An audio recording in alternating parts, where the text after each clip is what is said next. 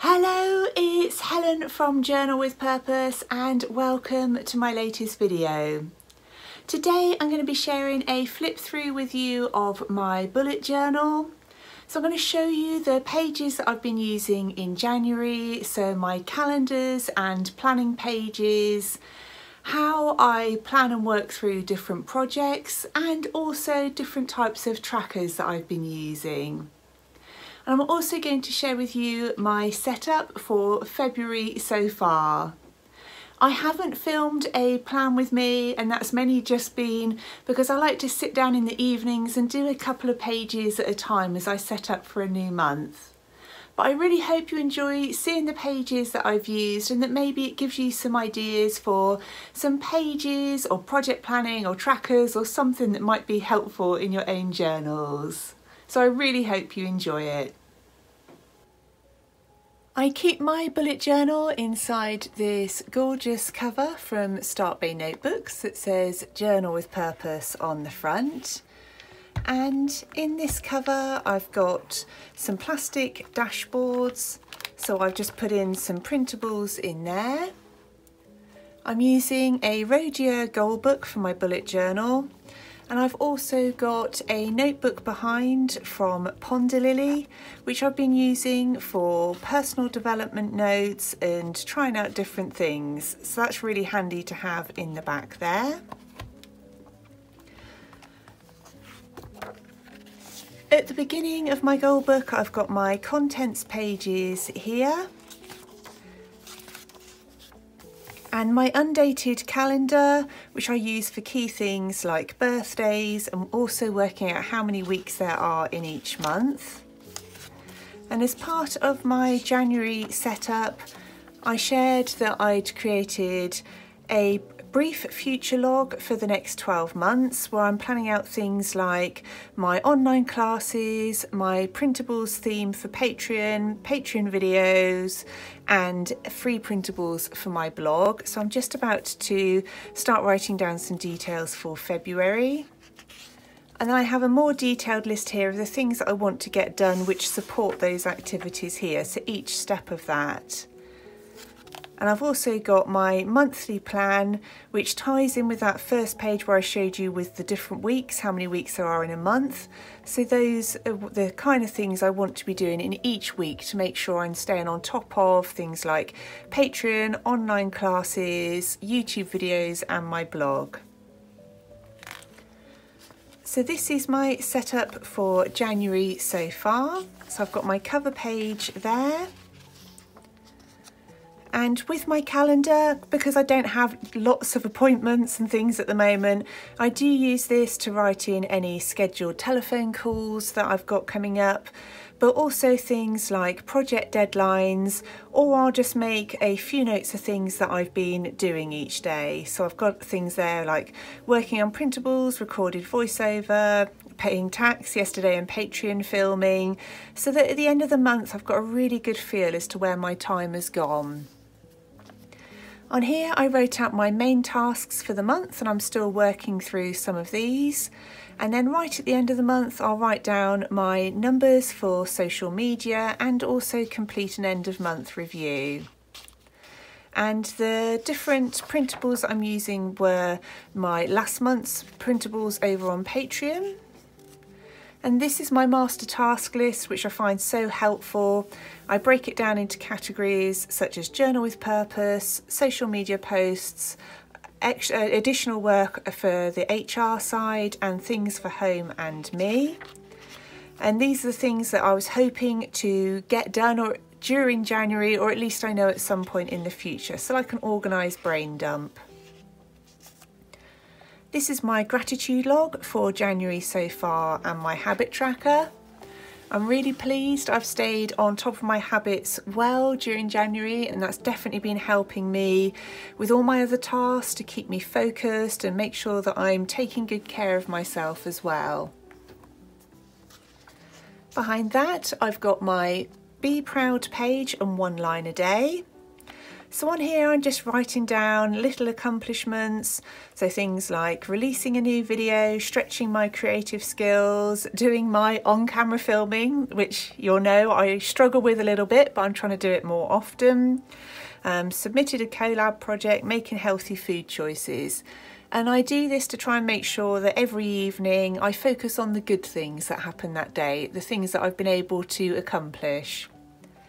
And on my one line a day, it might be work related, but otherwise things like watching Lord of the Rings, baking morning with Abby, my daughter, knitting, released my journal zine video on YouTube, cooked family roast. So just a nice little feel of snippets from throughout the day. And these are my planning pages for my YouTube channel and my blog. So I write down things that I would like to film or have committed to filming, and then make a note of when they've been filmed, edited and released, and the same for my blog. And this is my Dreamcatcher mood tracker from January, which I'm really happy with how that's turning out. So I picked 3 different colours of washi tape, and I'm then cutting those into feathers to hang off the strands. So it gives me a really good visual representation by the end of the month as to how my mood has been. And this was doing some swatches from some pressed flower washi tape from London Gifties. Here I included some recipes that I want to try out from Pinch of Nom, so they're kind of healthier recipes, and I love using my bullet journal for planning work activities, but also anything related to my lifestyle and health that I want to work on. Next is where I use my planning for my week and my days. So these are the only 2 columns that I set up in advance, so that I've got a quick view for the week of any calls that are coming up and things I need to be aware of. And again, I often also write a little note as to what I've been working on. And then for my daily plans, I leave this to be free flowing so that I've got as much space as I need for each day. And then I also have a little space where I write things out that I know I need to do the following week. So that could be things that I didn't get done during the week, or things I know are falling due that week, and also an end of week review. Behind this, I set up a dry January tracker, so that's kind of a challenge for not drinking any alcohol throughout the month. And as you can see, I've done really well this month. I'm really happy with that. I just wanted to make sure that I was making mindful choices, and so I think that's done me the world of good. This is my weight loss tracker. So I've covered up my weights, but so then I'm just going to fill in colour in one of the boxes each time I lose another pound. This was a page that I created for Cult pens, but it's something I was really happy to do.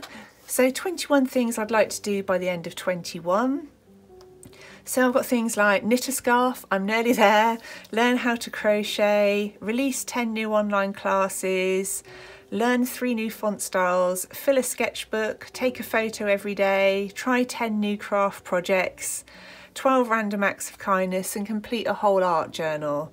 So most of those are really fun things or personal development things I'd like to do by the end of the year.